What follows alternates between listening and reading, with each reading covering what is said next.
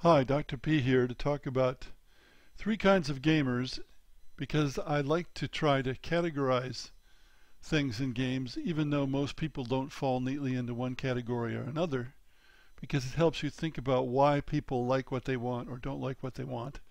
And that's important if you're a game designer. Well, in this case we have game contenders, game surfers, and game bathers. And the usual caveats: these are really designed for listening rather than viewing, wordy slides for people for whom English is not their first language, and so forth. So I'm suggesting you can look at gamers in three groups. Game contenders, which I originally called players, but that's confusing, game surfers, and game bathers. The same person can have different attitudes with different kinds of games. For example, someone may be a contender with board games, but a surfer with RPGs. Well, what are game contenders?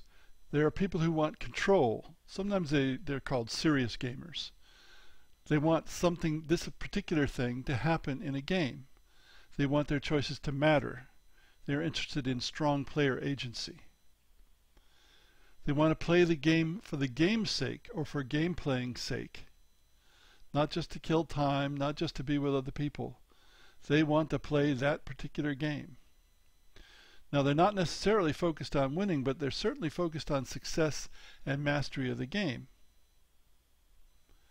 Playing the game must be worth their time. The play's the thing. They see games as intellectual entities worthy of attention and study. Now, even people who might appear to be casual gamers can have this attitude.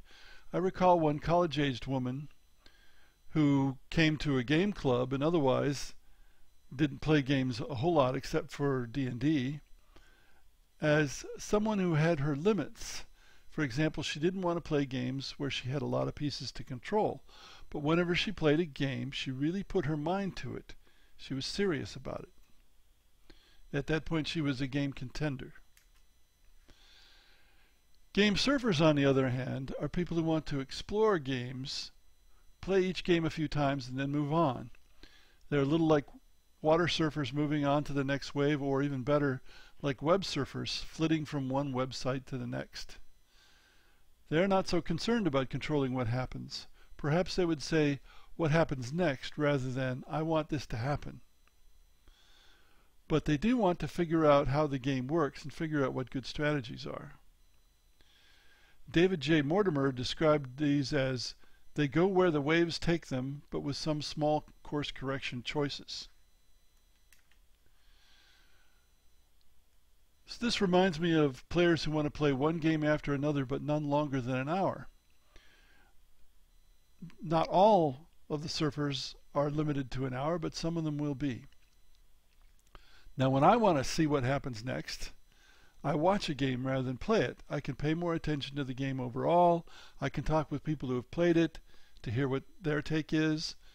But surfers prefer to play while looking for what happens next, especially in video games where, after all, you cannot lose. At least single-player video games. Now, what about game bathers? Well, I compare them to sound bathers. Some people like to have music playing in the background all the time, though they aren't very particular about which music is playing. They like many genres. I call most of these people sound bathers. Well, gamers of this type are game bathers. Game bathers want experiences.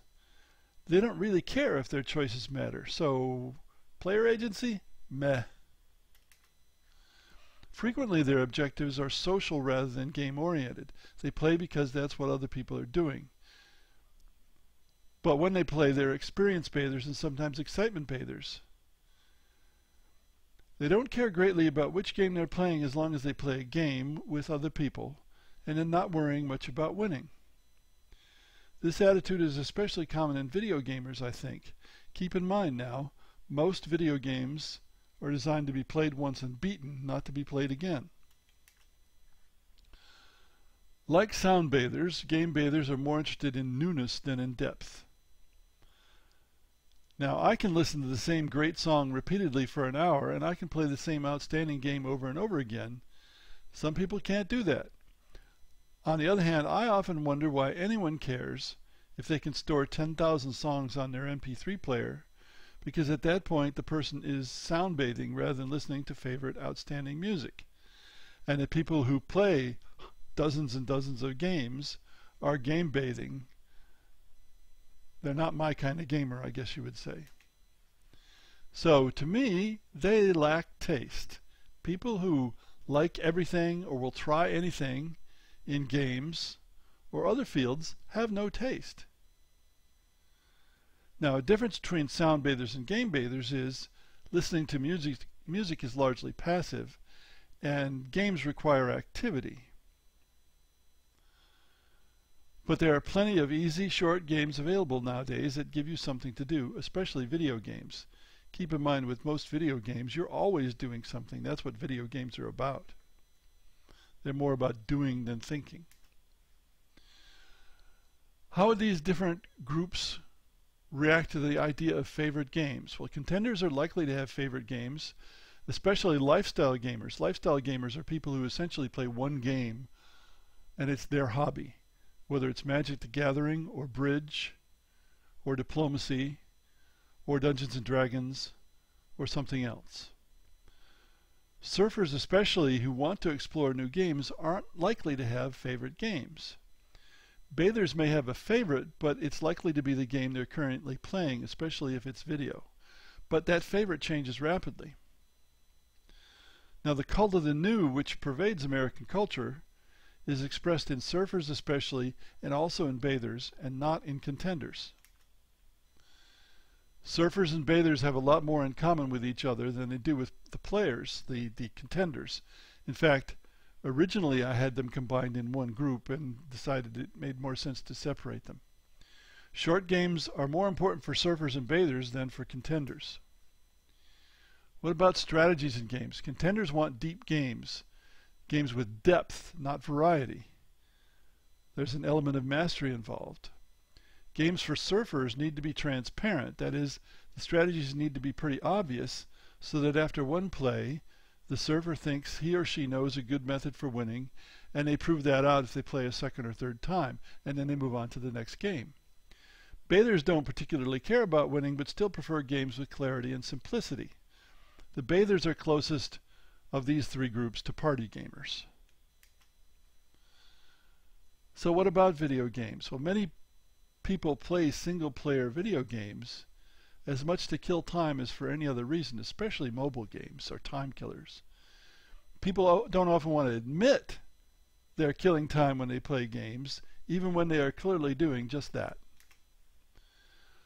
Obviously, which group you design for, and maybe you can design for 2 out of the 3, will strongly influence your design. Thanks for listening.